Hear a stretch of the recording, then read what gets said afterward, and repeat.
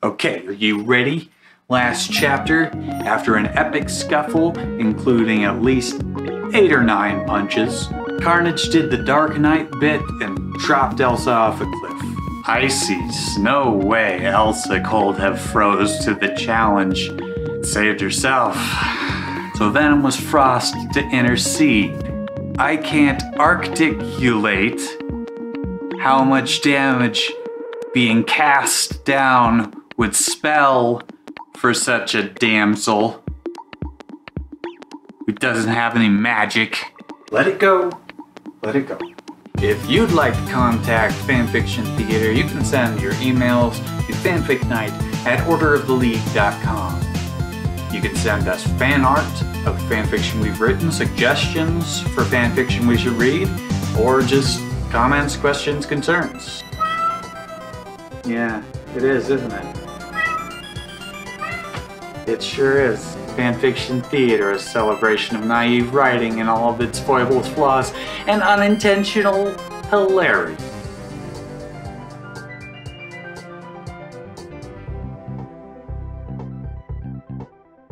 Chapter 6. After the battle, Carnage had swung back to his hideout to regroup and strategize. Oh, well, there we go. See? Explained. I think somebody, probably his wife, read Chapter 5 and was like, but why did Carnage just disappear? And he's like, okay, yeah, I'll handle that next chapter. No need to go back and edit. His plans of kidnapping Queen Elsa were ruined due to Venom being there to defend her. Okay, so that was all right. If you were planning to kidnap her, maybe it went awry when you dropped her. Yeah, Released her from your grasp. Also, I don't know, maybe. If that was your real plan... Yeah, maybe choose a different time. Even though the bond Venom had formed with the Queen had become an inconvenience to his plans, perhaps it could be used to his advantage somehow.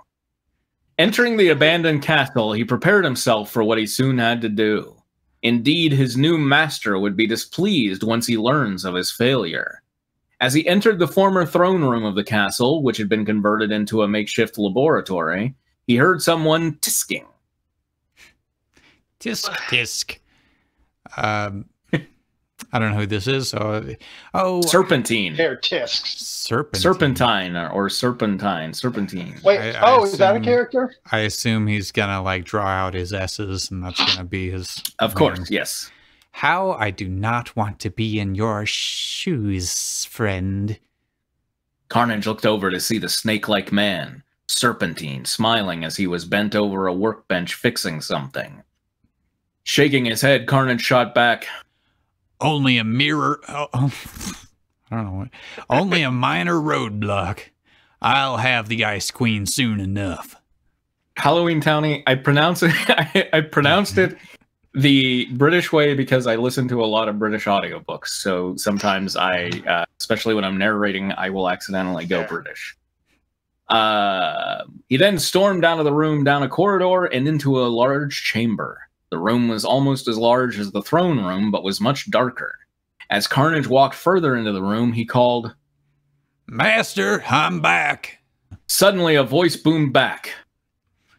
I know. I also know you failed to retrieve the Queen. To which Carnage responded, There were complications. Suddenly, blue flames...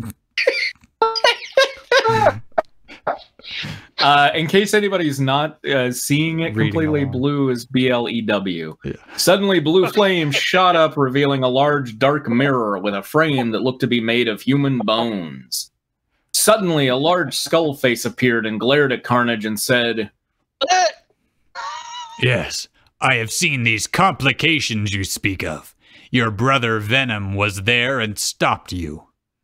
The monstrous skeleton creature added, He has grown strong feelings for Queen Elsa, but since she had seen his true form, he left Arendelle and is now hiding in the North Mountains.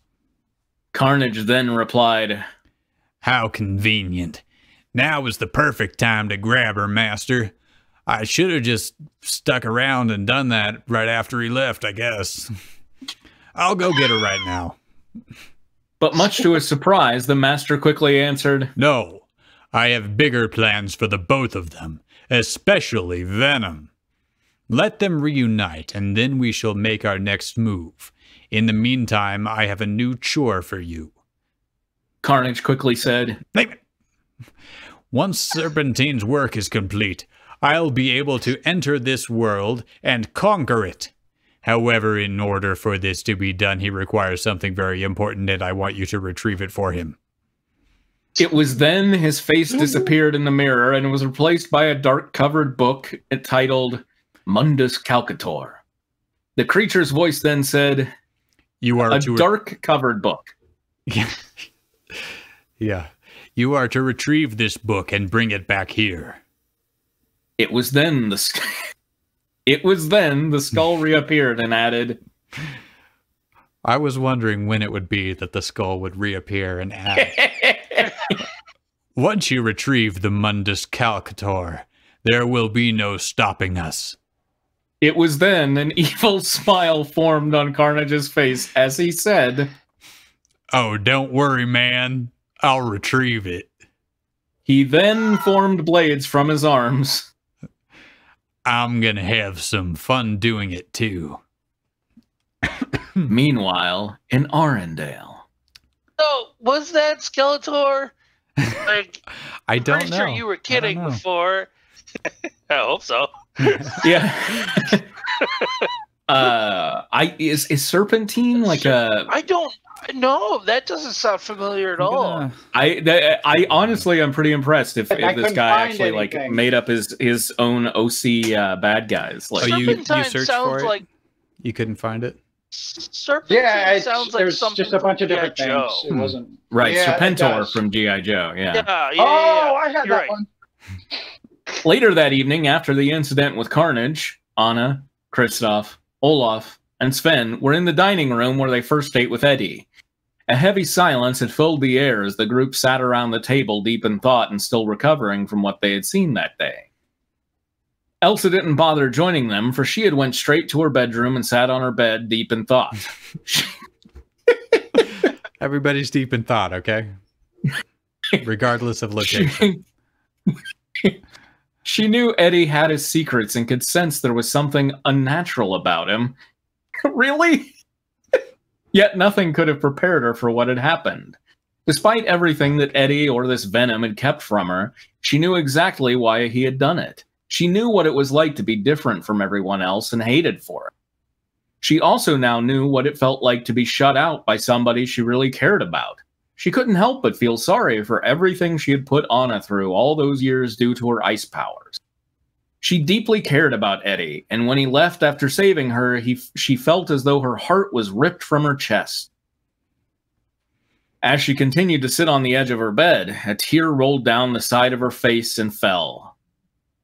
The side of her face, not her cheek, just... Okay. It then landed on what she was holding in her hands. The gentle splash of her tear brought her back as she looked at the necklace she was holding.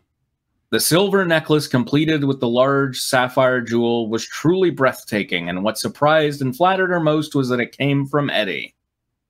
Sadly, he never had the chance to officially give it to her, though. Earlier that day, when Eddie saved Elsa from sleigh that Carnage had thrown... Okay, he did throw it, he wasn't writing it. I don't know which is better, though. Yeah. The necklace fell out of his pocket and onto the ground. See, this is why she didn't interfere with the fight, because she was busy looking at that the entire time. Oh, a necklace. Oh, it's got a note too, dum-de-dum. There was also a note that Eddie had written to go with it. She smiled and whispered, I wish I could have looked at all of this with you.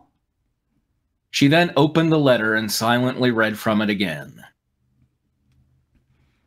Elsa, over the short time I've gotten to know you, I've truly seen how wonderful a person you are. I wish I could put it in better words, but I'm not really the articulate type, as you've probably guessed. Ha ha. So I got you this gift here. At least you didn't write LOL. Right.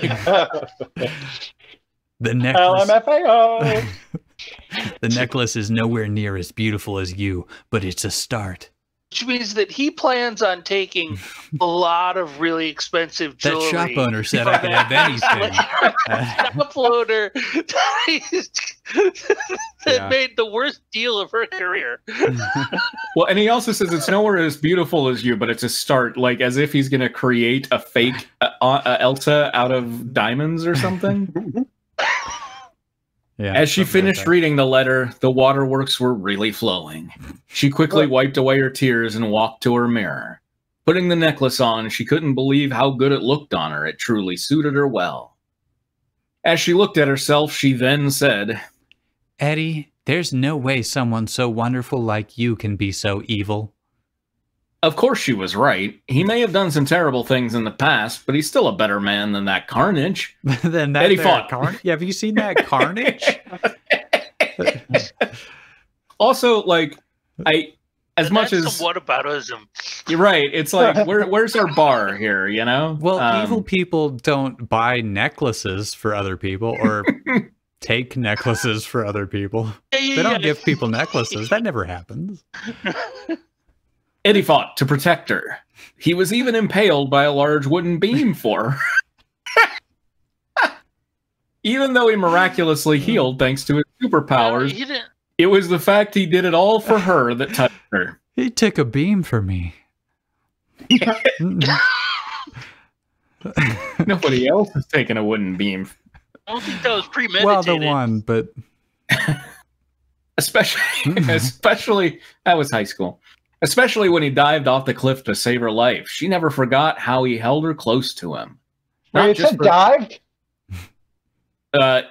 Yeah. Okay, great. So it's about on level with my 3-year-old. Not just for the sake... Right, instead of dove? Yeah. Not just for the sake of holding her tight for her protection, but almost like a lover's embrace. It was then it really hit home. He loved her. Wait a minute.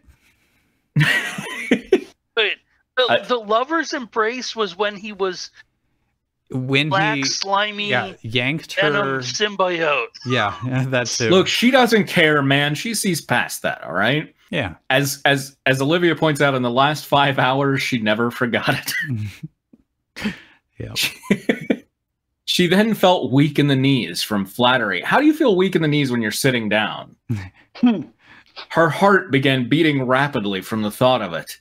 And then with renewed vigor, she ran out of her room and went to find the others. I really thought this was going a different route, but okay. As she raced down the halls and down a flight of stairs, she couldn't help but feel so animate. Truth be told, between being rescued by Eddie and knowing he did it for her made Elsa feel so alive. Usually she was rescued because of her looks, not really because for her, you know? She never felt this way for anyone before, and she wasn't going to lose him that easily. Regardless of what he said or done, she knew there was good in him, for she'd seen it herself.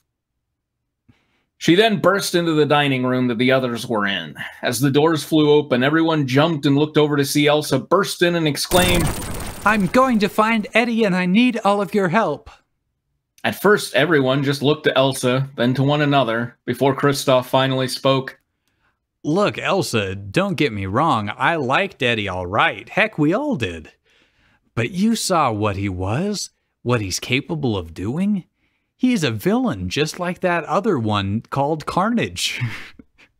We all know that he's called Carnage. You mean that Carnage? He admitted it himself.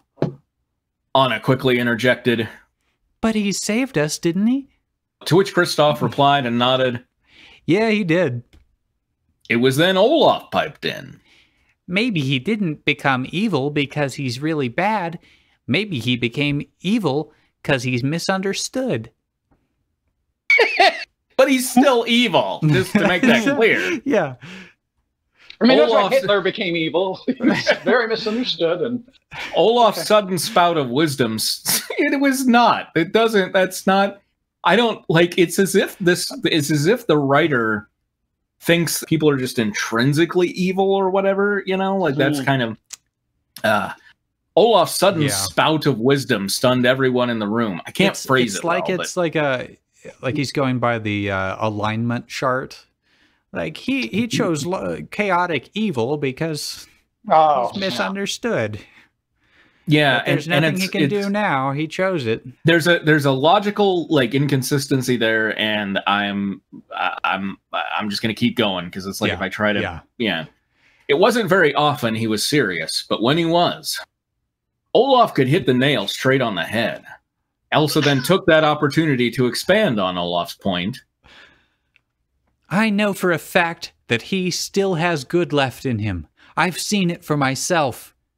She said while holding the necklace he was wearing, or she was wearing. Sorry. He just needs to see it for himself. She then finished her speech with this. And plus, when this Carnage returns, it's this Carnage. Right. Plus, when this Carnage returns, he's Carnage. He's not the Carnage, Mom. Only he is strong enough to stop him. The enemy of our enemy is our friend. Okay, first of all, that's a terrible message. Second, you have superpowers. If you use them, maybe they would be effective. Maybe. Anna said. Then let's bring our friend home. Elsa smiled. Boom! So it's official. Eddie and Elsa got some feelings for one another. Will Elsa be able to find Eddie? Will they be able to work out the whole Venom thing? And what the heck is the Mundus Calcator? Well, I guess you're going to have to read on to find out. What is the What's Mundus with Calcator? What's all with this Carnage stuff? Have you heard about this Carnage?